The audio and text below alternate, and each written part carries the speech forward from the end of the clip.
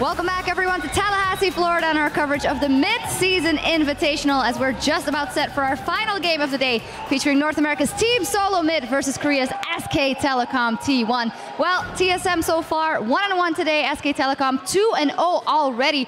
What are we looking for here? A couple of things out of TSM's first games. Lane swaps, not their best day. Yeah, I mean, I was flabbergasted that TSM did not lane swap against Fnatic.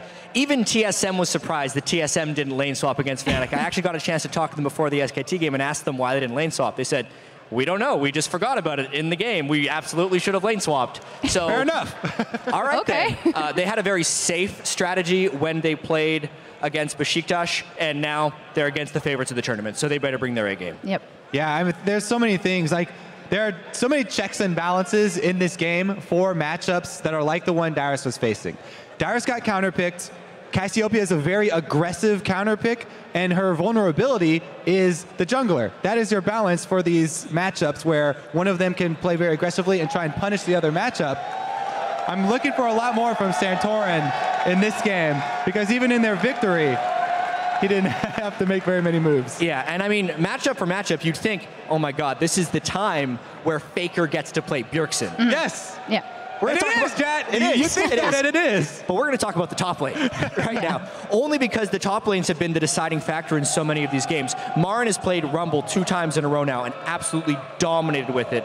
Darius's Gnar blind pick was not good. If there's no lane swap in this game, I think a lane swap favors both teams here. So I am incredibly surprised if it doesn't happen. TSM wants a lane swap to dodge the laning phase from Darius. SKT wants a lane swap so they get bottom lane dragon control. I think the problem is that when they come out of the lane swaps, SKT has shown a much quicker pace for the game than TSM is very comfortable with. So especially if TSM plays the way that they've been playing so far in the group stages, they're going to have a very, very rough game. Yeah, we'll see how it plays out. Mentioning the top lane and the mid lane, it is still a huge matchup, Bjergsen versus Faker. And actually, moments ago, the crowd right here, they sang happy birthday to Faker, as it is his birthday today. Very nice of them. I do think we have a little video of that. There we go. I don't know if we can hear it, though.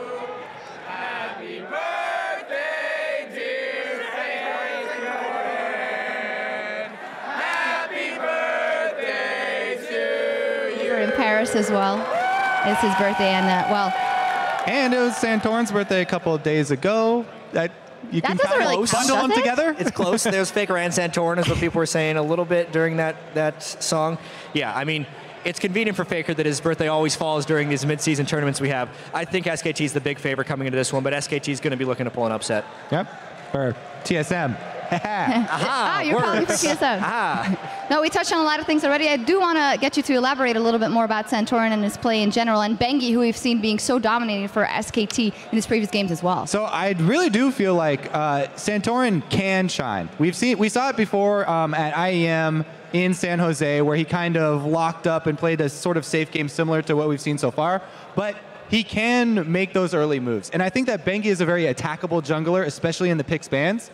Rek'Sai and Nunu, the two very prominent junglers for him. If TSM go after one of those and maybe pick away one of the other ones. I specifically want to see Santorin play Sejuani.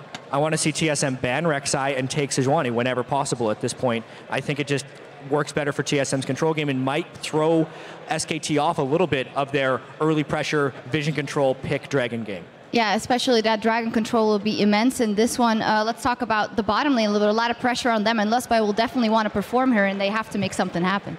Yeah, I mean, Wild Turtle and Lustboy did terribly in their 2v2 lane phase, and Bang on Kalista almost solo carried SKT through the beginning of that game. This is a matchup where both AD carries can play Kalista, so that's another one of those priority picks right here. SKT with the blue side would be willing to first pick Kalista. I'm going to go out on a limb and say it will be banned.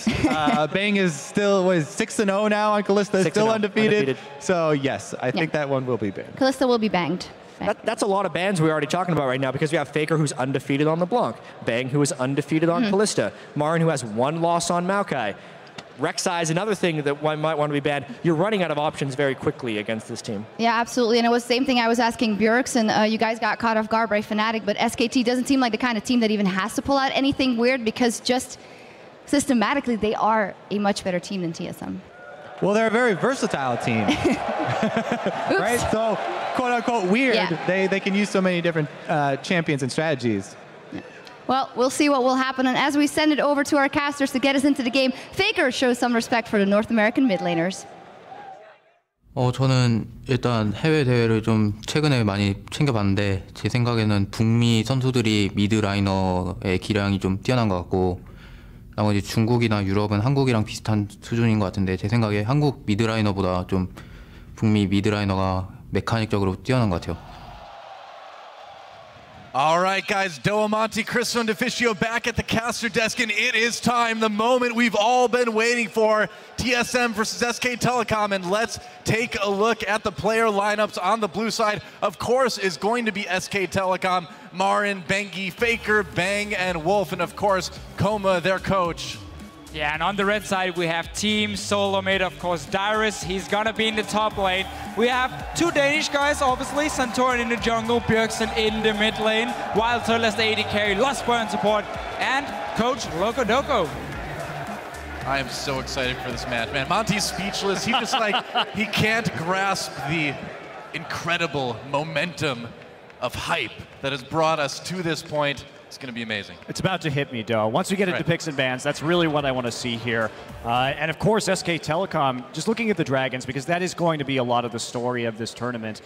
Very interesting that we do have a team that really values those first Dragons. I mean, we have, in the Champions playoffs, we saw that SK Telecom was taking the first Dragon 79% of the time.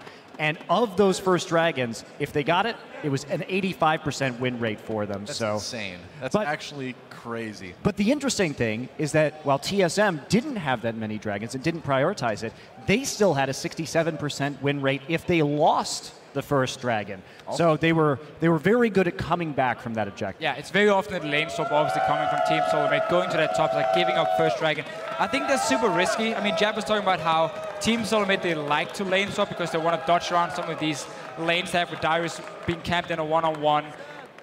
Problem is, this matchup is so much about who has control on the bottom side of the map, in the river, near that Dragon. Both teams like to early pink ward around the mid lane on the bottom side to set up both Faker and Bjergsen to play really aggressive in the laning phase, to have both supports being able to roam from that bottom side, and of course create picks from SKT to then give a Dragon later on. So we're gonna see two teams here